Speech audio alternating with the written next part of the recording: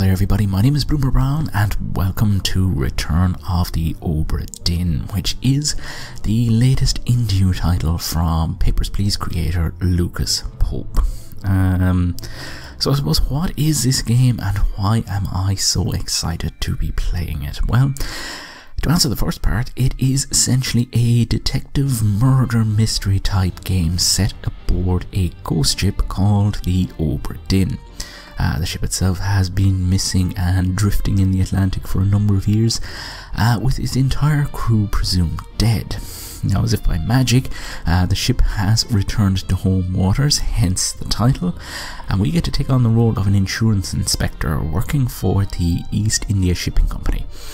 And we essentially have to play Sherlock Holmes and attempt to work out exactly what happened to the ship and her crew, armed only with a trusty notebook, our powers of deduction, and a kind of spooky pocket watch with a skull engraved on it. Now the watch itself is pretty interesting because it allows us to observe the moment of a person's death, so that we can figure out who they were and how they died based on the less than complete information that we'll be getting from the various memories.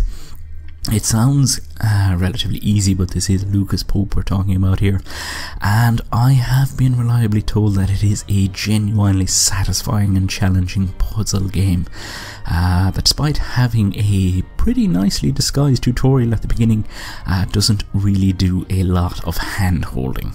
As to why I'm excited about this game, well, it has spent a long time in development, somewhere in the region of 4 years, I think.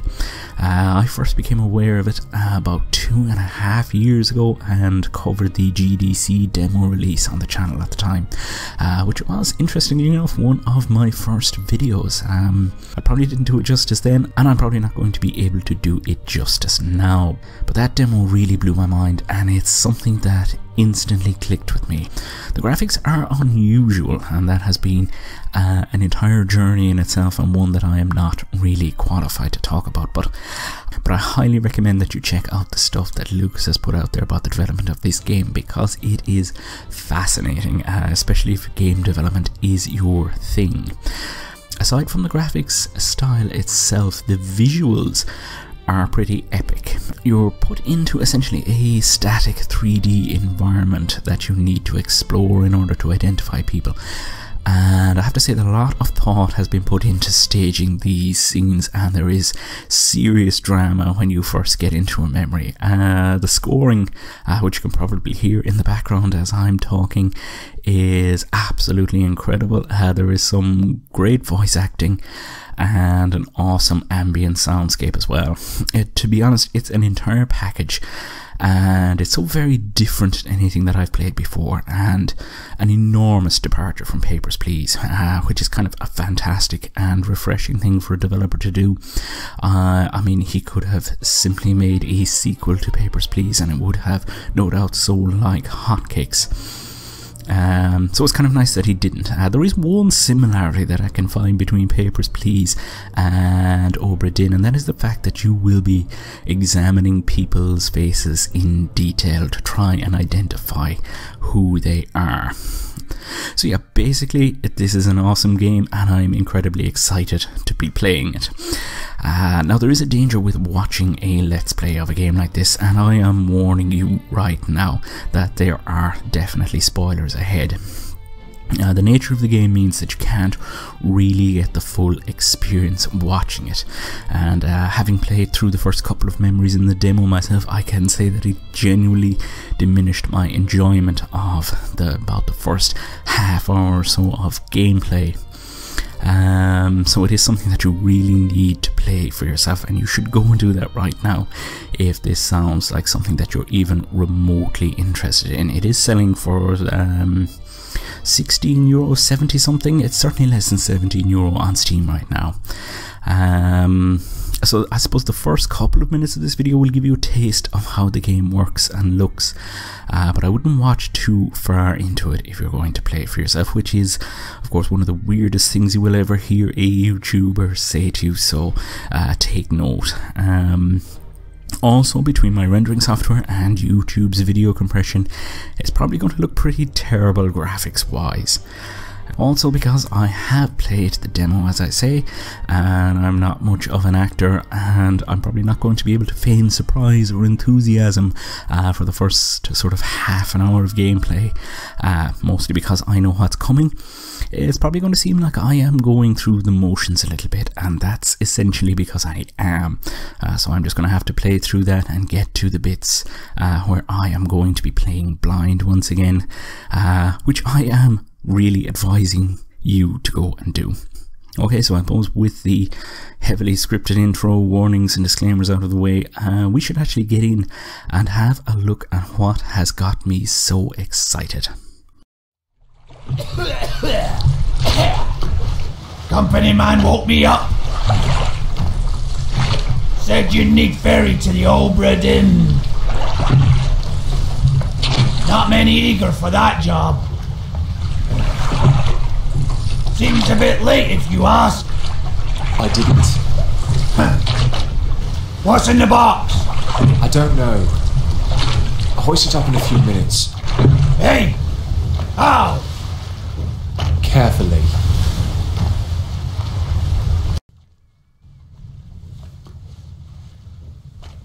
And it seems that I got the male voice actor. I was kind of hoping for the female voice actor. I mean, if the Doctor can be female, I mean, why can't I? So yeah, we have rowed out here to the stricken vessel, and I think it's time that we get ourselves aboard. We've got a lovely hand there, and we're just going to move forward and grip on there with the left click button and climb aboard the deck. And oh god, it is incredible to be back aboard the deck of this ship. Some awesome things are going to transpire here pretty soon. So yeah, the graphics are probably not looking great for you. They are looking really great for me. It's absolutely incredible. It's like those old novels where you'd get that sort of you know, line drawings, those printed line drawings, which look absolutely awesome and really add to it. So we have got a skeleton here, so clearly things have been going down aboard this ship, and some of the crew are probably dead aboard it somewhere, and we're going to have to try and figure out what happened to them. Oh. Okay, so obviously the little box that he was supposed to bring up here for us is a little bit too heavy for him to get aboard the ship. Mast is looking a little bit crooked, though it has been at sea for something like 3 years.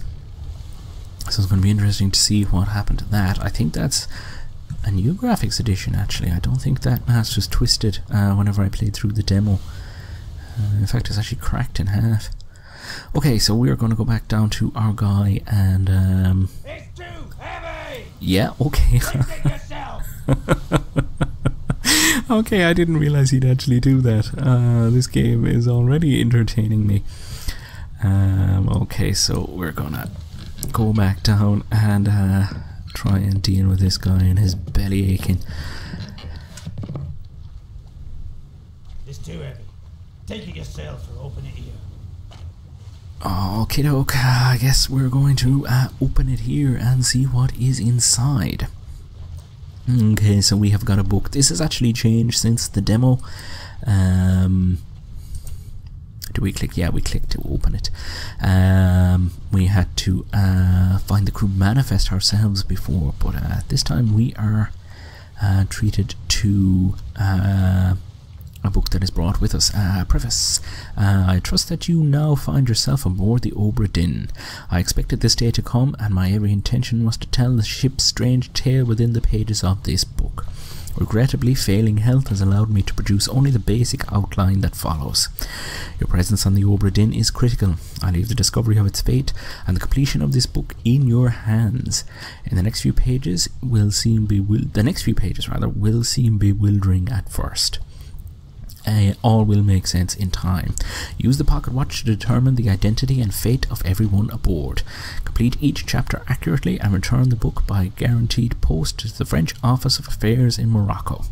The bargain chapter will remain unknown to you. I possess the details within, but have elected to keep them private for now.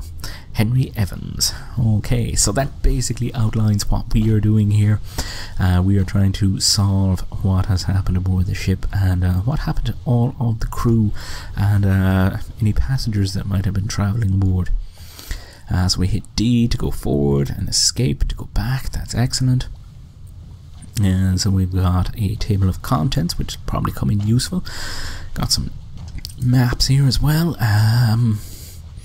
Okay, so the little footprints, I think, mark out where we are. So this is the decks, the gun deck, the main deck. Okay, excellent. And the cargo hold, very good. So I'm just going to go back from that. I think this is a map of our course. Okay, we can also left click or right click rather to go back. So I'm just going to skip through the entire book. This is something of a tutorial, I suppose, to get us to on the cargo deck. So that's going to be, I think that's going to be an interesting place for us to get. I see that the bow. It's going to be an interesting place to go. I remember in the demo we couldn't get down into the lower decks. We were constrained on okay, so that's the chapter that will remain unknown to us. Yeah, so everything that happened to us was kind of in and around the captain's office, the end outside the captain's quarters. Excellent. Inside the captain's quarters. Yeah, so I think that's where the majority of the demo took place, on the top of the deck and sort of in around the captain's office. Head officer in the command of the ship, responsible for directing the other officers and ensuring the success and safety of the ship's voyage. Okay, so that's all well and good. So it's tab to open and close the book, and Q to go to the table of contents. So we're going to close the book, and we're going to pick ourselves up this ominous looking watch with a skull emblazoned on it. And I think, yeah, remember death. Memento mortem, I think, is what came up in the demo, but clearly that's been taken out, I think. So yeah, I think that's pretty much everything from here. So we're going to climb back aboard and start testing out our brand new pocket watch and have a look at what's been happening aboard the good ship Obra Dinn. So we're going to make our way over to the skeleton that we found when we came aboard first, and you can see that the pocket watch pops out automatically for us. Gotta say that those hands look absolutely incredible. I watched a video where he was doing the work on them and making them look a little bit better. It's absolutely fascinating stuff. Although I am interested in stuff like that, I love CAD and drawing and things like that. Anyway, let's click and see what happens.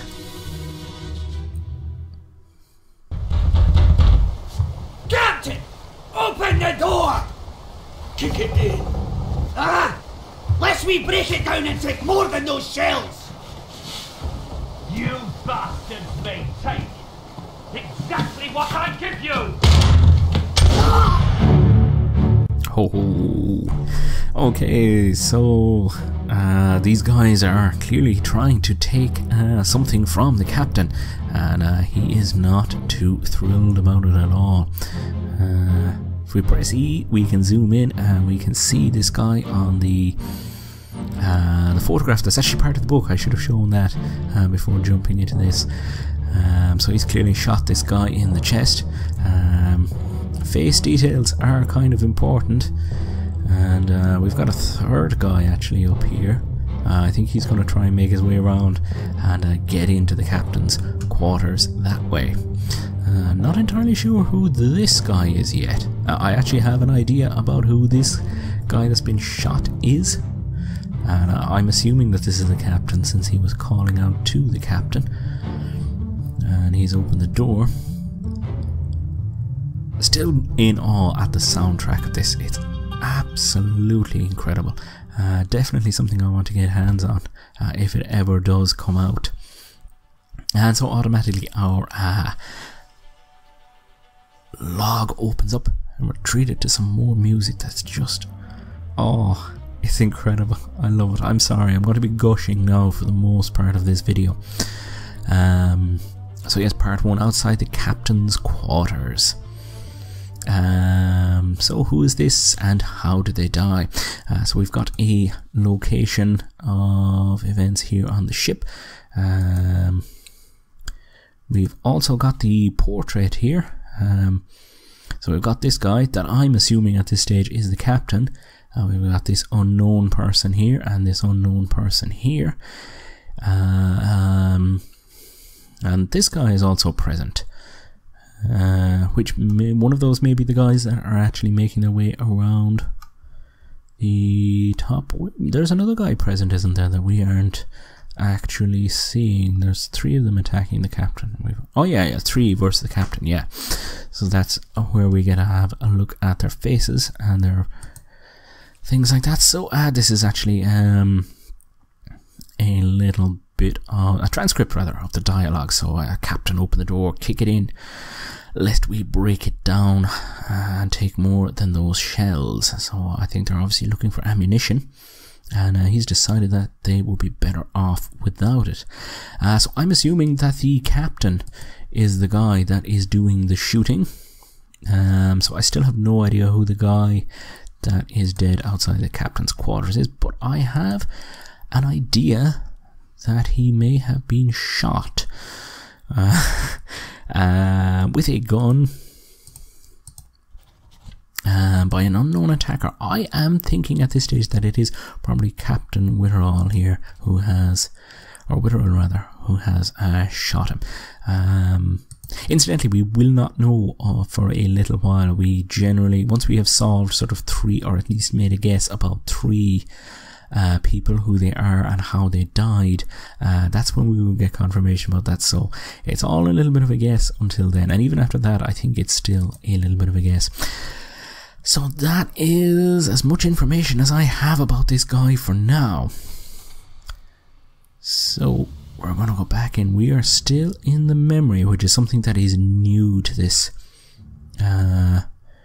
version of the game. So yeah, that is definitely, looks like that is that guy, and with a hat on him, I'm assuming that we are fairly safe to assume that that is the captain.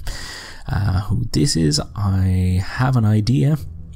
This guy, I have no clue who he is. We can get a closer look at his face, and we can see that he's that guy down there. He's not wearing any officer's clothing, so I'm assuming he's not a pretty high-ranking member of the crew.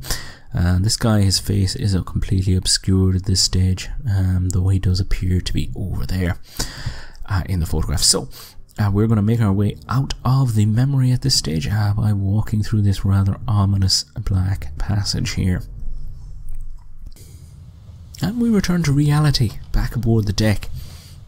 We can replay that memory anytime we want, just by clicking with the watch.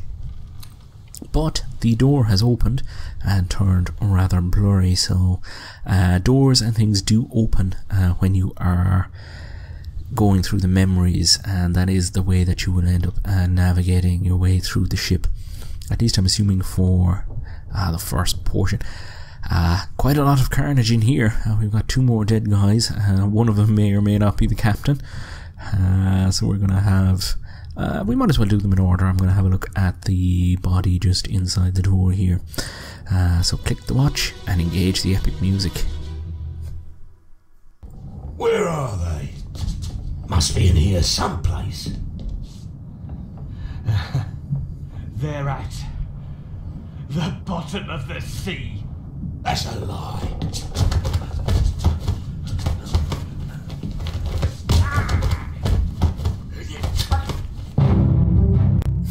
And the captain strikes again. One hell of a badass. So yeah, we see that he has managed to slice this guy's throat. So this is this guy down here holding the rifle. Not entirely sure again who he is. I just look at all these effects. This is incredible. I'm probably not as blown away by this as I was the first time I saw it, and as I said, that is the danger of having some previous experience of it. So watching through a Let's Play or having played through the demo, it does kind of take away a bit of the wonder that you have for the game. So, oh, we've got this guy's making his way down. We got a decent look at his face that time as well.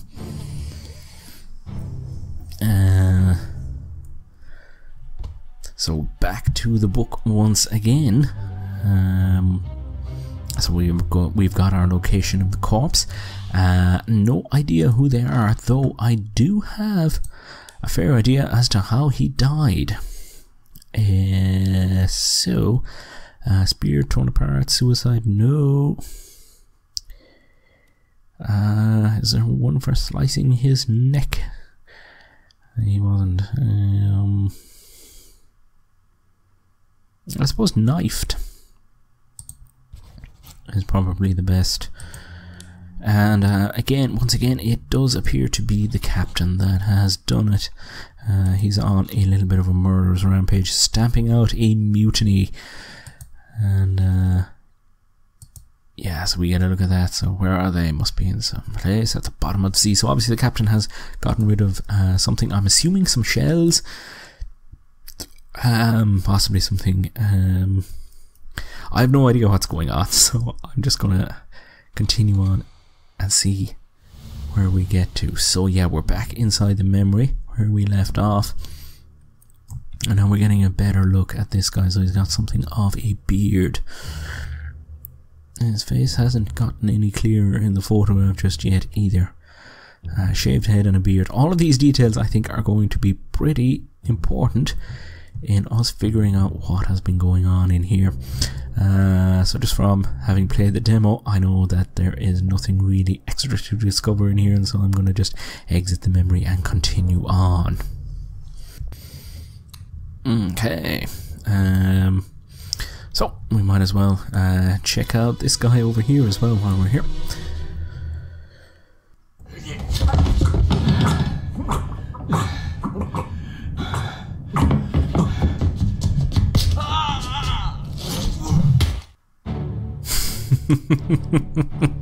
I love how they place you as well. That is an incredible image there. The captain has been stabbed in the side, but obviously he hasn't gone down yet. He's gotten our bearded friend here in the head with some kind of a stick and has taken him out. Our guy is obviously dying and bleeding out here. We could hear him gurgling in the audio. And another door has opened for us. And oh, surprise, surprise, there's somebody else in here, and unfortunately they seem to be already dead. Let's have a look at who they may be. So they're over there. It does appear that as this is happening, they are already dead. And just have a look at those graphics. That is just incredible. You could make some incredible stills of this game.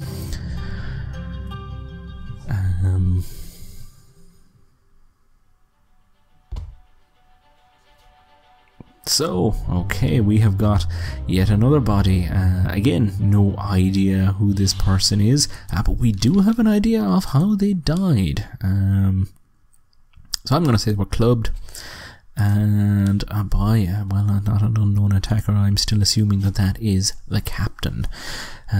So he apparently appears in 3 memories. Okay, so yeah, we do have some tutorials in this. Memories where this person appears can be navigated from here.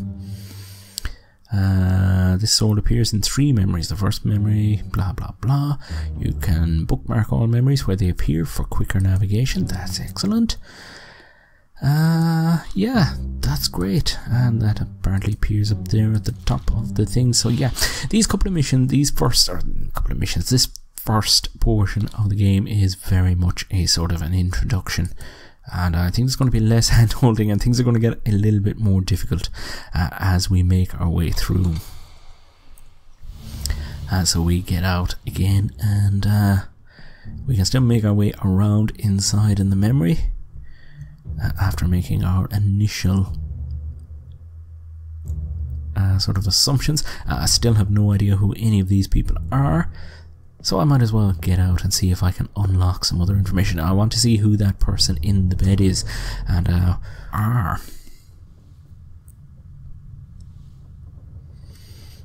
okay.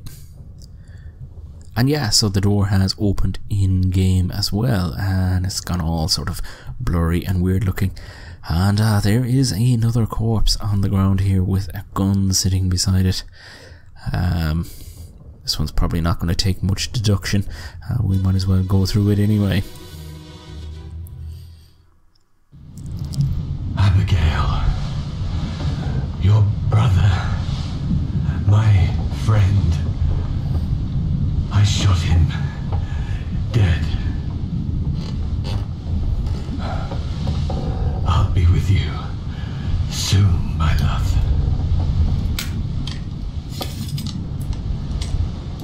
Please forgive me for everything. Okay, so yeah, the captain did himself in. That is not really much surprise to me since I played through the demo. If you are kind of getting the reaction or the feeling that I might not be reacting to this in the most positive way, it's because I know exactly what's happened already. I played through the demo. I was absolutely gobsmacked by this. This was all huge surprise to me, and it's a terrible thing that you are watching this video if you're watching it this far. So it's possible that this may be Abigail here, considering that he has called her his love and she is sort of in his quarters. Inside the captain's quarters, who is this? Okay, so I am pretty confident at this stage this person's face is no longer blurred, which means that they can now be identified. Yes, use the book and pocket watch to gather enough information to deduce their identity, revisit memories on the ship using the pocket watch to study relationships, appearances, and activities. I use the book, maps, crew manifest, and artist sketches, page 2-4, along with individual conversation logs to find clues about names, relationships, appearances, and roles. Okay, there were 60 people aboard the ship when it left England. Determining everyone's identity and fate will not be easy. Decisive information is rare. You will have to make assumptions using partial information. Some identities may only be revealed through the process of elimination. Good luck. So I am going to assume that this is Captain Robert Whitterell, and he died by suicide. Using a gun. So Captain Whitterell shot himself. This may or may not be correct. Fates are validated in sets of 3, correctly identifying at least 3 people and their fates to have the information typist into the book. Okay, or to typeset it into the book, I think it said. So yeah, with that done, I think.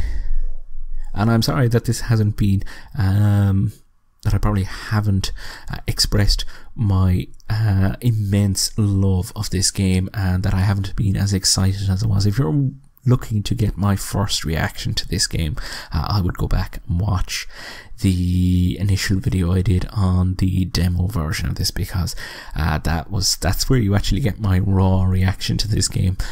This is kind of something that I have experienced already, and I kind of know what's going on. So with that in mind, I think that I am going to take this moment and probably bring the episode to an end. If you want to go off and buy it for yourself and play through it, I highly recommend that you do. This Let's Play series will be here waiting for you when you have completed the game, if that's something that you want to do, or if not, I will of course be uploading some extra episodes of it, possibly this week.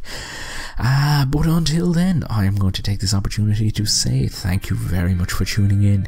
You have been watching Bloomer Brown on YouTube, and I will see you next time.